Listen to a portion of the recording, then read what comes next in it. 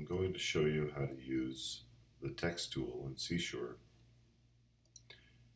It's actually pretty simple. You take text, now we're going to click on an area of the image and draw a box. That becomes our text layer area. And then I'm going to add some text over here. World's greatest hug. Oops, spelled that wrong. Okay. Now, I can click the various alignment methods. I can use the line spacing to shrink or enlarge. I can use this to offset. You'll see what that does a little bit later. And we can change the font. Let's move this in so you can see it. And you'll see that it automatically adjusts. Similarly, we can change the color as well. That's pretty bad. Let's stay with the black. Now, one of the things that is neat, like if I go to a different layer, the text tool automatically goes away. If I click, it's going to create a new text layer. So I'm going to delete that.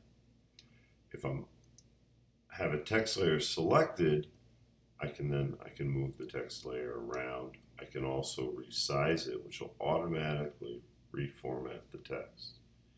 If you save the image in the Seashore format in GIMP, you can always go back and edit the text later. If you convert it to a PNG and only have that, you're going to lose the ability to edit the text after the fact. Now, I'm going to show you a little bit different thing. Let's go through and let's make a ellipse here. And we'll go to the text tool. And we're going to say a new layer. Now I'm going to say set bounds from the selection. And it automatically took the selection, turned it into a bound. So when I type, like, this is pretty cool.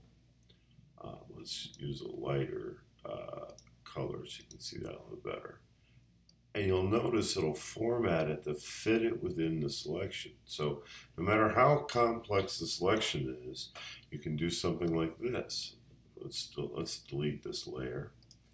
Let's do an arbitrary selection. Like that. Now let's go to the text tool, create a new layer, and say set the boundaries from the selection, and let's type this is some text that is fitting the selection. And let's make that lighter gray so you can see that. And again, it'll reformat it as the selection changes. Let me show you one last interesting technique here. So we have this text down here on the bottom, world's greatest pug, but it's a little bit hard to see on the background because there's some, dark elements in the sand and things like that.